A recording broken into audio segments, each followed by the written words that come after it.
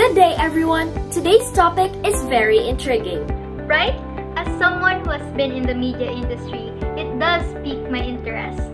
Actually, it involves the Filipinos. That's the notion, Kay.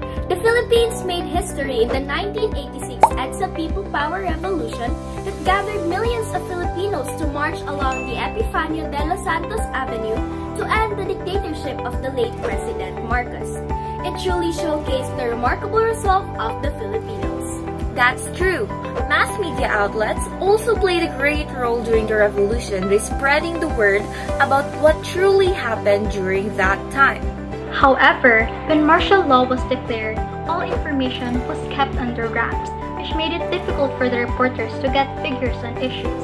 The government only wanted the true, the good, and the beautiful information to be shared. Based on that, it was the era where the journalists were controlled. Not totally, for the power of the media has reigned and never failed to broadcast this issue. The mass media played an essential role in helping forge the new Filipinos who were not afraid to criticize the Marcos regime. We also became involved in the different affairs of the nation and felt deeply concerned by its future. Newspapers ran column after column overnight on opinions and letters to the editor.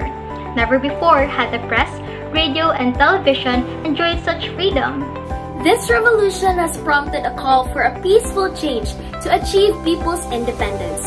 The media become an essential factor of any democratic society to help us make responsible decisions. Wow! The thorough book of the history of the Philippines really showed the influence of the media. We'll be back with more exciting history issues for you guys. Remember, voice is our most powerful possession.